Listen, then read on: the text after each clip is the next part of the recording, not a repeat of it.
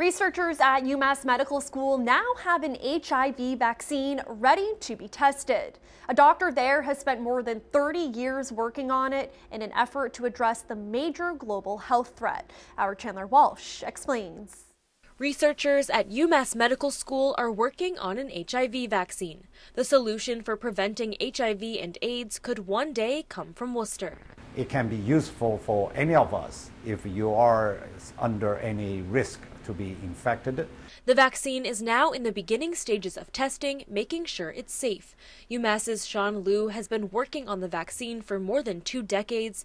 He says it would be a big step for HIV research and can be licensed as a product if it passes all stages of testing. HIV has many tricky or very sneaky way to protect itself.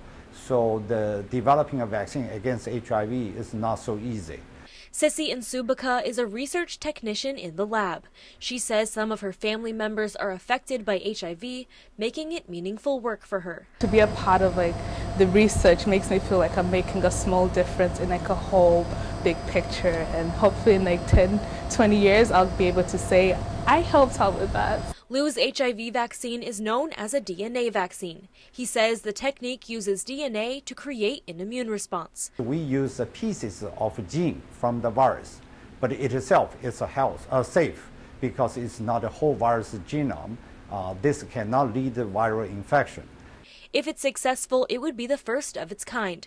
Liu says DNA vaccines could also be made for the flu and other viruses. It could represent the completely new era of vaccine science.